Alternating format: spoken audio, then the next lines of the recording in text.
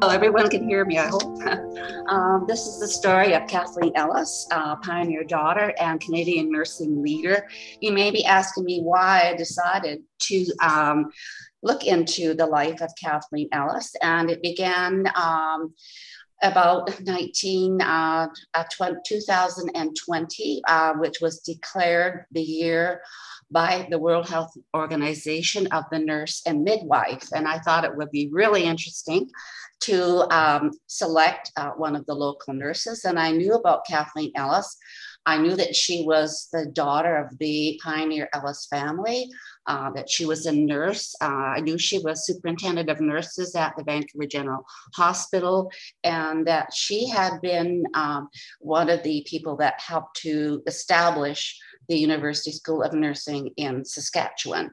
But I didn't know a lot about her other than that. So I visited the Penticton archives and looked through the Ellis records and received some information about her. And then I contacted Francis in our archives in BC History of Nursing, and he sent me copies of her biographical file, which were wonderful information. And so I then decided to put together the story of Kathleen Ellis. The first thing that happened was I wrote an article for the Okanagan Historical Society, and it was published in 2020. And then last summer, the Penticton Museum asked me if I would do a presentation on Kathleen at their Brown Bag Lecture Series. And I did that in November. And now I'm presenting to you today on Kathleen Ellis. I will be talking a little bit about her early history in Penticton, because I believe that her childhood really influenced her nursing career. And I think it's important to talk a little bit about her family and her history. Her parents were actually Tom and Wilhelmina Ellis. They married in Dublin, Ireland in January of 1872. Now, it's interesting about Tom. He had arrived in British Columbia as a young man, about 17 or 18 years of age, and was quite the entrepreneur, a very acute businessman. He had accumulated some cattle and horses, and he was looking for a place to settle because he had a sweetheart, Wilhelmina, back in Ireland, and he wanted to bring her to Penticton. So he looked for a place to settle. His first visit to Penticton was not good. He didn't like it. He decided, no, this wasn't the place for me. I'm not going to settle here. He came back again, and the second look, maybe it was the time of year, but anyway, he saw the two beautiful lakes, Skaha and Okanagan, the Okanagan River flowing through. The land was fertile. There were lots of bunch grass for his cattle and horses to munch on, and there was lots of wildlife. So he decided, yes, this would be perfect. So he purchased some land and built a 2-room cabin. And then off he went to Ireland and married Wilhelmina. They had a brief holiday, arrived in New Westminster, and then made a 7-day trip by horseback to their new home in Penticton. They probably visited along the way some pioneer families in Hope, Princeton, Caraminas before arriving in Penticton. When they arrived, it didn't look quite like this, because when they arrived, there was no roof on the cabin. So I'm hoping that Wilhelmina knew that she was arriving somewhere that didn't have a roof, and hopefully it was in the summertime. This little cottage was nestled very close to a small stream. It faced west, and of course. Now this just shows you a little bit about where it was. This was their actual house here, the Ellis homestead, and there was a stream here that Tom had redirected so they had some water coming by their cabin. Right here was where they actually, he and his wife built the first Anglican church just on the edge of their property. Okanagan Lake is over here. These are some of the creeks. This is Ellis Creek, named after the Ellis family. Now, as far as the Ellis children, there were a total of 9 children. Kathleen was the 8th, and she's the baby here in the photo. The youngest daughter had not yet been born. The children were there 2 boys and 8 girls.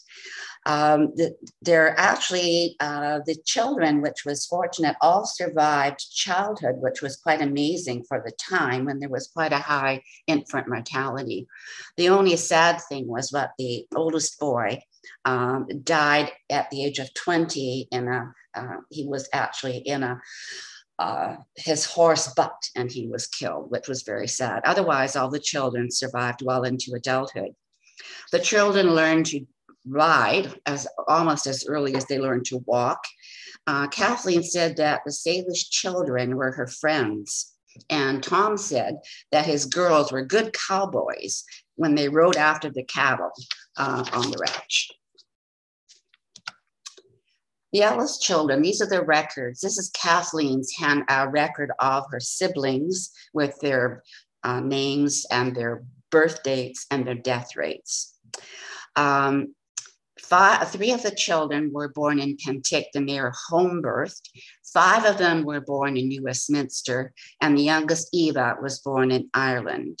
Kathleen wrote that her father officiated as the doctor, nurse, and midwife with the help of, and I use the term Indian because that's what was used in these records without any disrespect for the term itself. Now, why did they go to New Westminster for delivery? Well, the only hospital that I could find was the Royal Columbian Hospital. That was the first hospital to open in British Columbia, and the children were probably born there, as far as I could determine. This shows a little bit. Now, this was a really exciting journey for the children because when a new baby was expected, the children would take off on horseback as a family and they would travel to New Westminster. And this is what was called the Dudney Trail, which follows very much the route of Highway 97 today. Would start out south of Penticton, travel to Karameas, Princeton to Hope, and then from Hope down to New Westminster.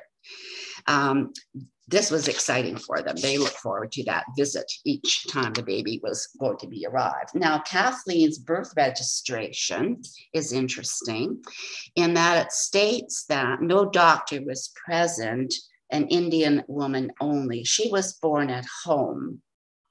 And the other interesting things was that this was actually, wasn't registered until the 1930s by her sister. But this is the original birth registration for her. Now, when Kathleen was 5, this is a look at the Ellis homestead at that time with the white picket fence. Those are probably some children that are sitting on the lawn here. It was a very busy place. Tom had a reputation for wanting a full day's work from his employees with no place for idleness. And this work ethic, I think, really influenced Kathleen. This just shows the cherry tree.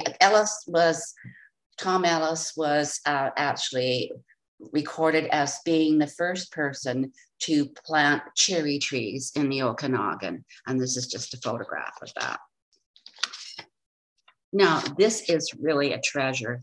I will explain it to you. In the archive, you'll often find a treasure in spite of looking through financial records and minutes, which can be really tedious. Sometimes you find something just remarkable.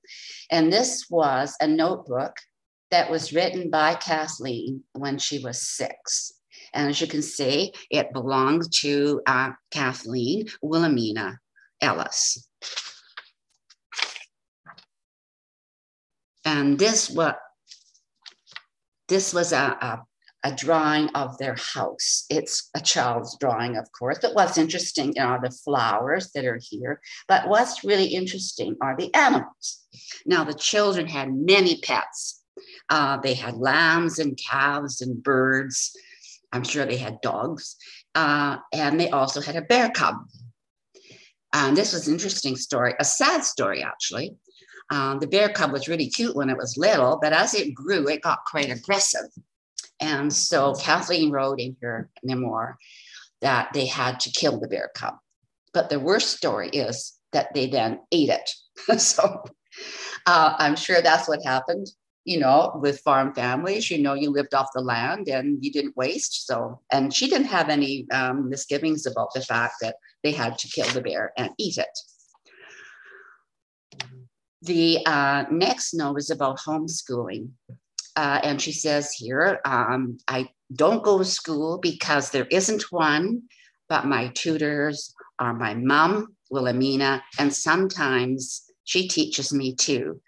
So the children, because there was no school, were taught by governesses and tutors, sometimes by the minister and sometimes by their uncle Wade, who was Wilhelmina's brother who had arrived in Penticton.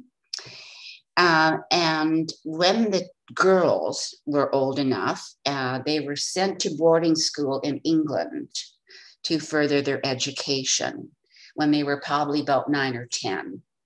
There was no mention in the records of what happened to the sons. I assume that they were homeschooled and then worked with their father on looking after the ranch.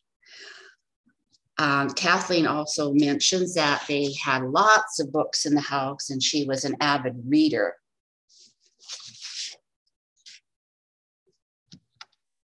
The next little picture is about the sick pigeon.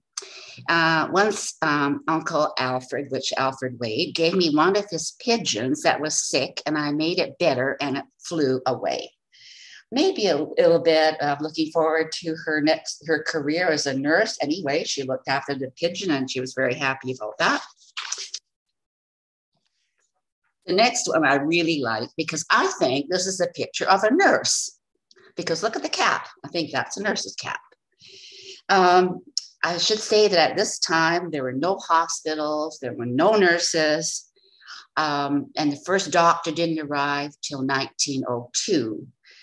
Wilhelmina, the mother, had a medical chest and a very bulky medical textbook. And she was described as being skilled in practical nursing.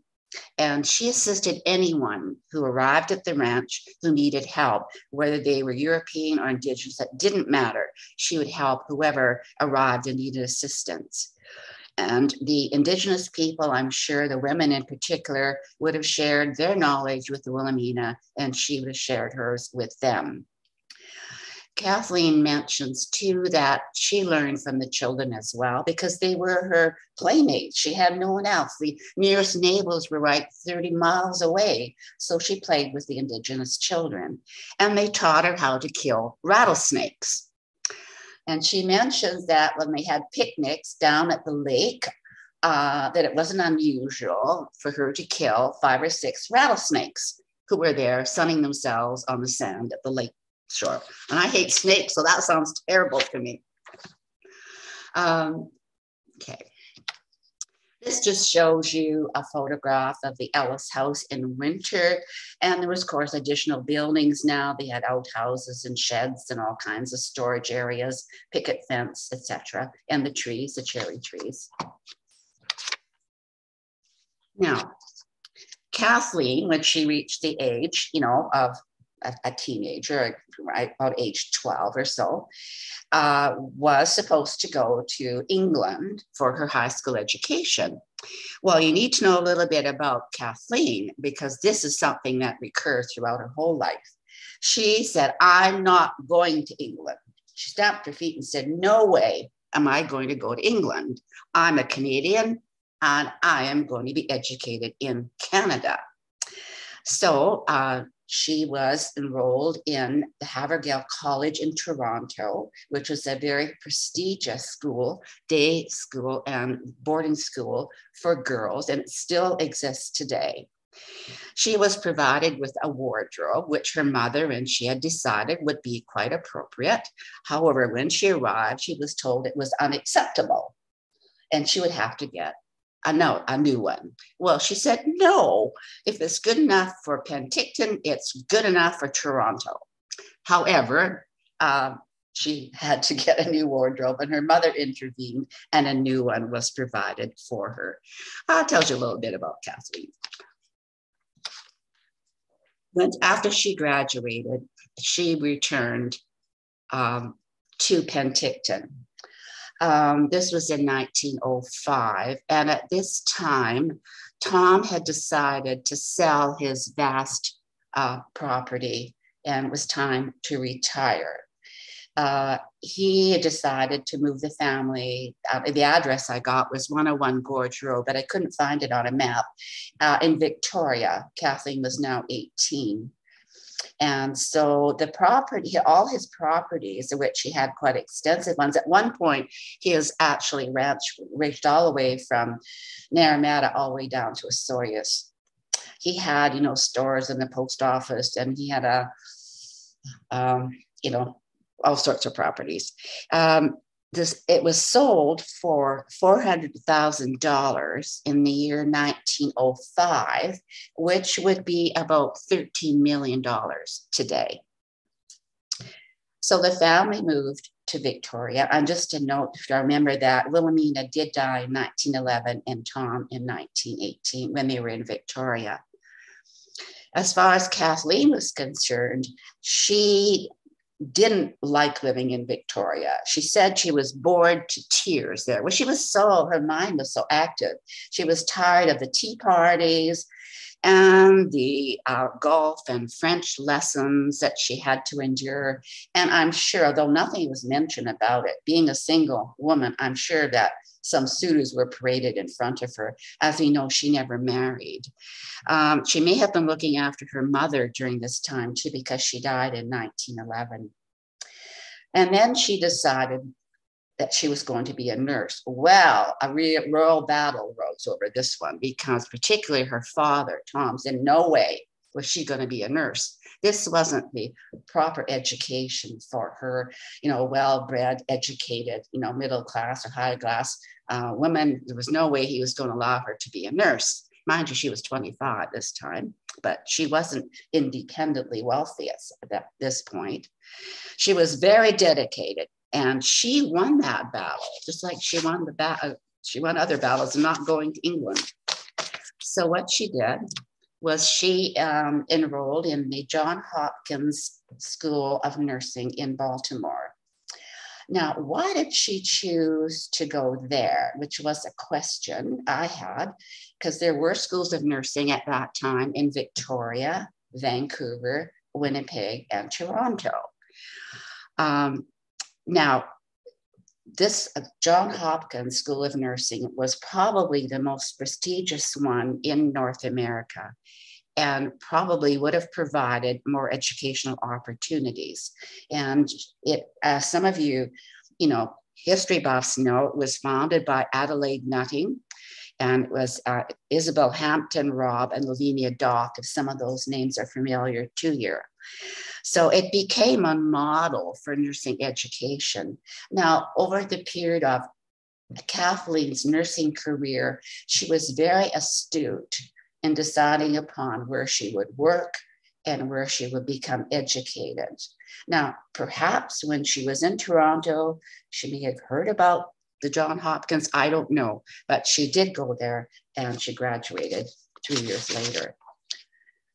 This is just a picture for interest of a patient ward in Johns Hopkins with nursing students. We can see this will be a student because of the colored sleeves. We know this is probably the right period because of the length of the uniforms.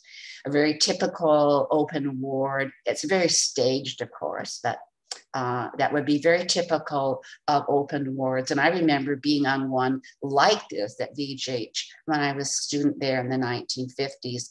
In fact, it was many years before VHH finally closed these open wards.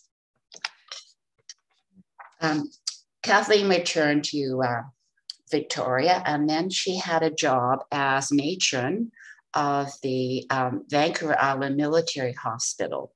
Now, the Esquimalt Hospital in 1894 was established to care for sailors who were employed in coastal defense.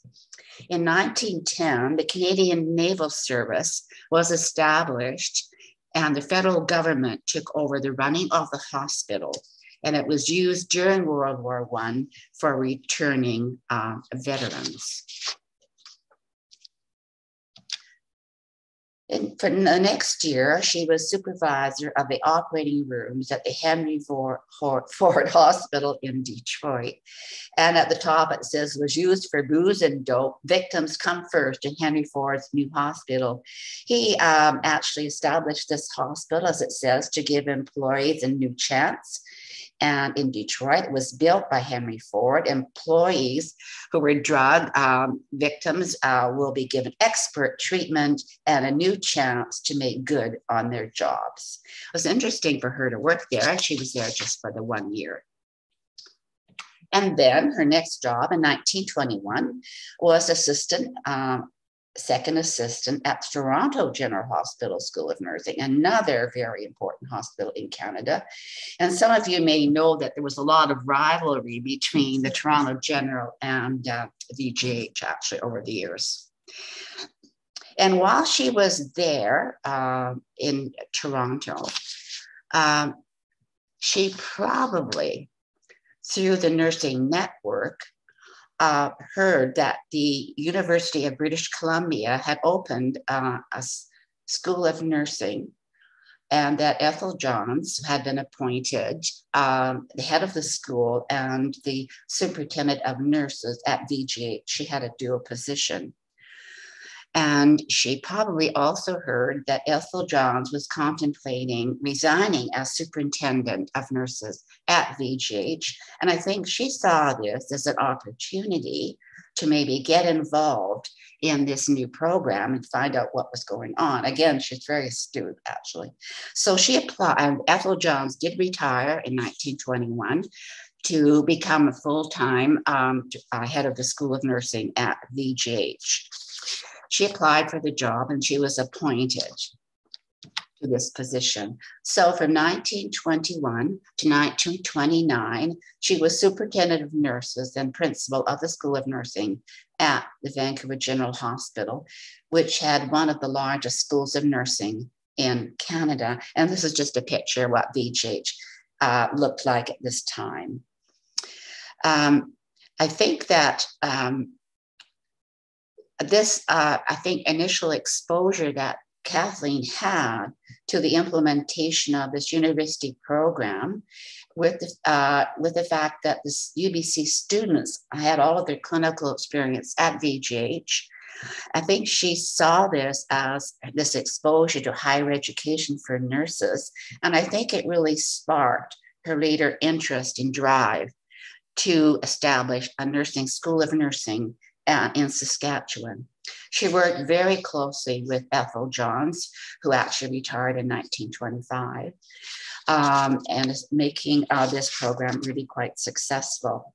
This next one just shows you the graduation class at VGH in 1926 with Kathleen Ellis here in the center. VGH had the second largest number of nursing students in Canada at this time. And in this picture, there are 60 graduates.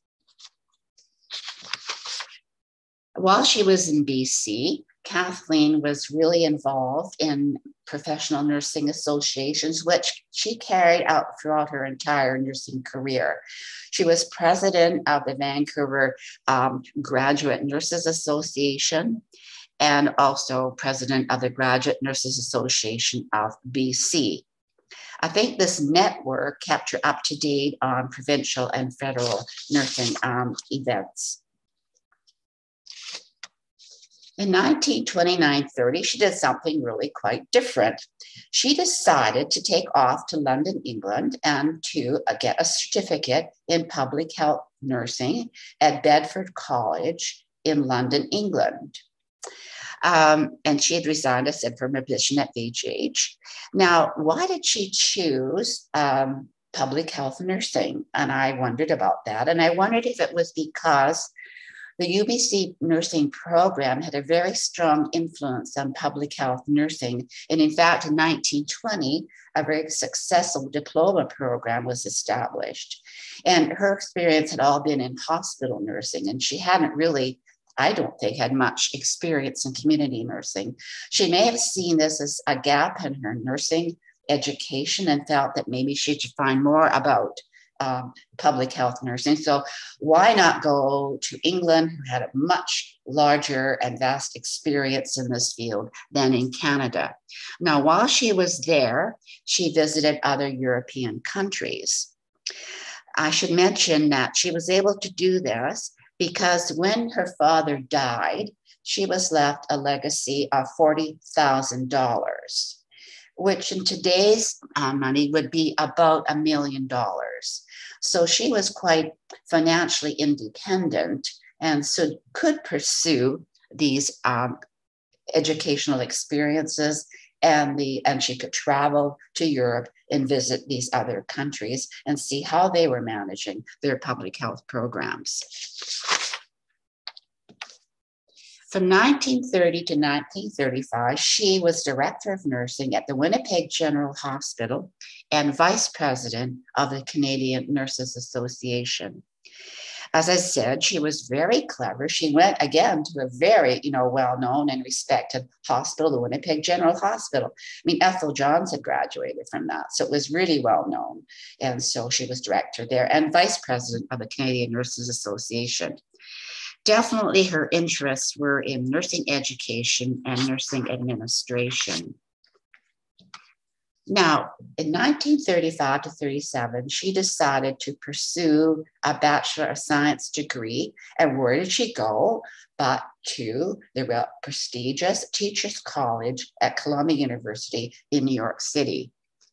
Again, she selected probably the best known College of Nursing in North America to achieve this degree. Again, very clever in where she went. And I think that she had her sights on the idea that Manitoba and Saskatchewan were all contemplating establishing a university school of nursing.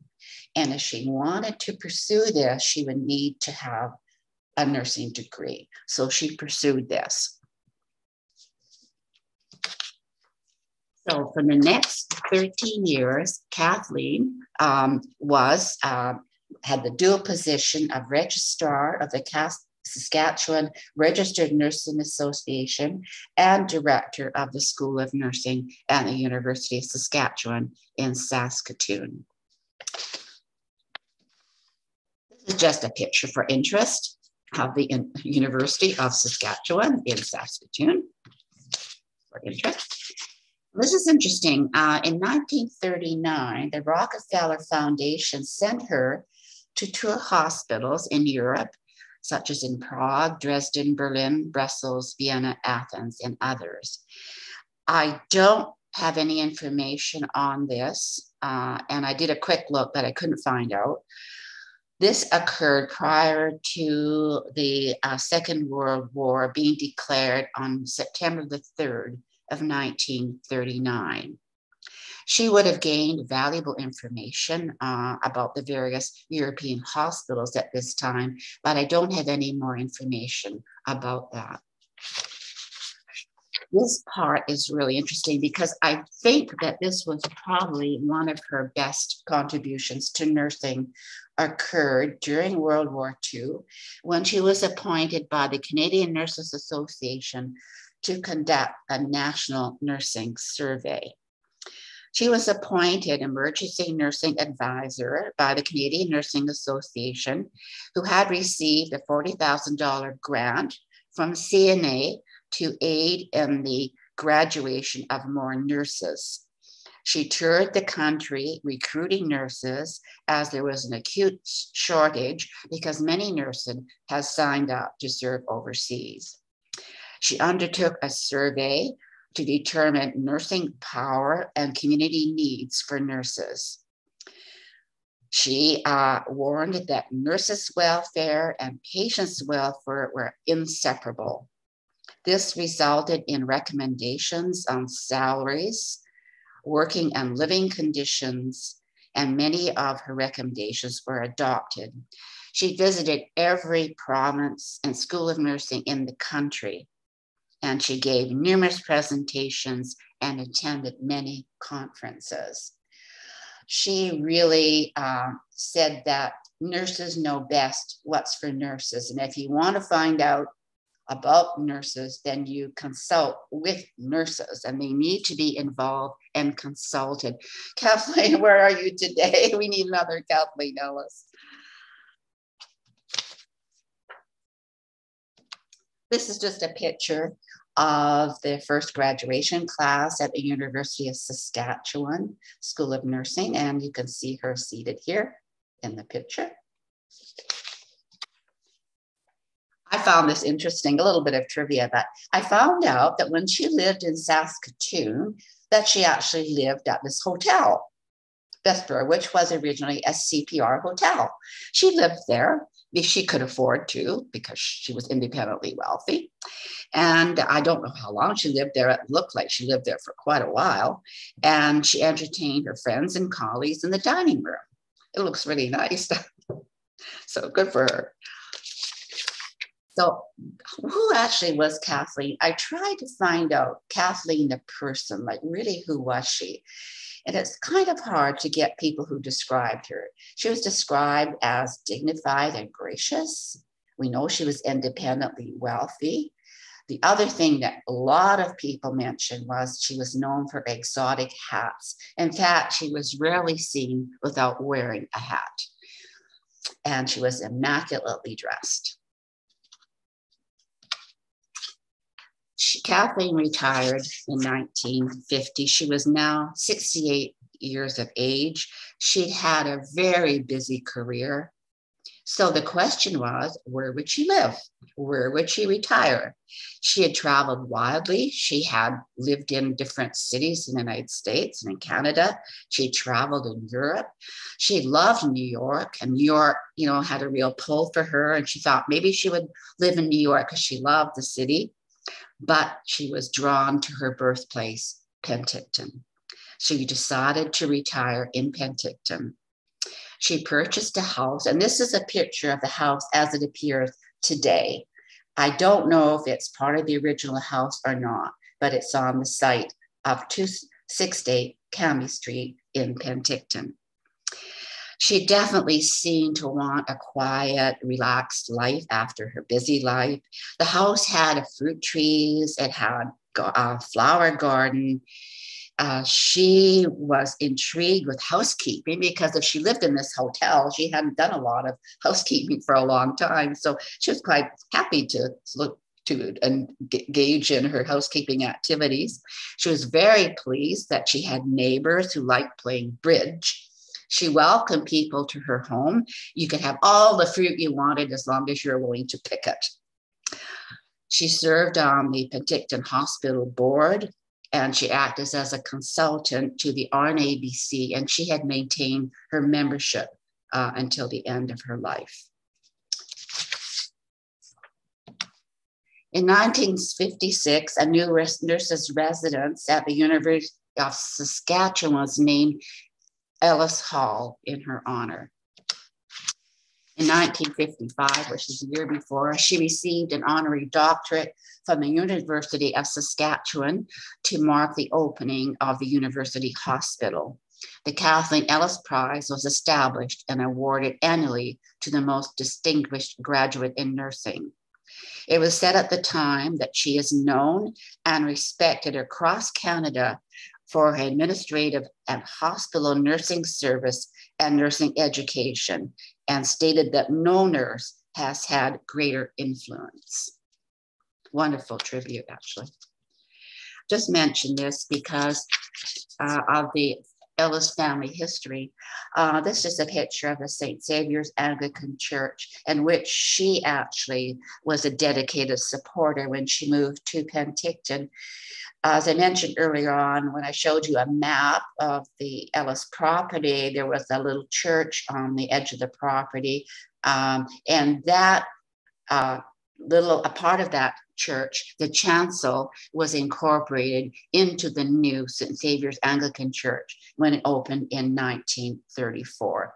This chancel is said to be the oldest historic building in Penticton.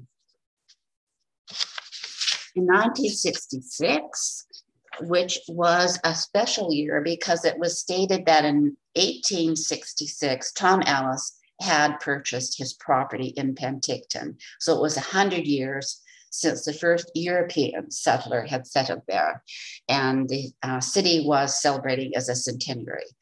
So at this time, the new city hall was opened and she was named Freeman of the city as a tribute to her pioneer parents. She was the only Ellis member of her family who had survived at that point.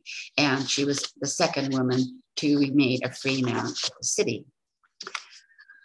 In 1966, an historical marker was established, which was at the site of the original Ellis homestead, and it was to celebrate the Ellis family. So much of the Ellis family was centered on Tom and not on Kathleen. And this is why I kind of wanted to present something about her, because all the Ellis buildings, Ellis things, people all say, oh yeah, that was Tom Ellis. But very few people, even when I presented at the museum, knew really anything about Kathleen, who was much more well-known across Canada than Tom was. So this, and the 69 is just the brand that was put on the cattle. And that's why the 69 appears there. And Ellis, and then again, the centennial banquet was held. And again, Kathleen was the honored guest for this event. And 300 people attended this. Again, honoring the Ellis family and Kathleen being the only surviving member of the original family. None of her siblings actually came back to Penticton. She was the only one that returned. In 1967, she received the Canadian Centennial Medal for her valuable service to the nation. Now, in March the 9th, 1968, Kathleen died in Vancouver at age 81 after a 3-week hospitalization in Vancouver. And she was buried at the Ross Bay Cemetery in Victoria, along with her parents. And this is just a picture of the grave site. And this is a plaque that is at the site. And at that time, apparently, all the children, was customary to include names of the children, even though she was the only one who was actually interned there. So it lists all the 9 Ellis children. This is just an interesting thing. It's just an estate sale that I found with lists the items that were on sale when after she died as an estate sale. And it just shows the normal sort of items that one would expect to see on an estate sale, her personal belongings and her furniture, you know, and other items were listed as an estate sale. Tributes came in following her death by her nursing colleagues. One of the best educated nurses in Canada, sound judgment, boundless energy, we know that, fought for better working conditions for nurses. And we know she was very monumental in that study that she did during the Second World War. Her ability to mobilize others, a propagandist. And this was because of the fact that she actually gave 104 presentations when she was doing that survey, and she attended 44 conferences, and she was then labeled as a propagandist at that point. She promoted the development of the profession and recommended changes for the education of Canadian nurses, and many of these were implemented. I think that she actually was really an important person. She promoted the need for qualified nursing instructors, and she stressed the importance of government consultation with nurses when faced with nursing problems, and something which is facing us today. And that is the end of my presentation.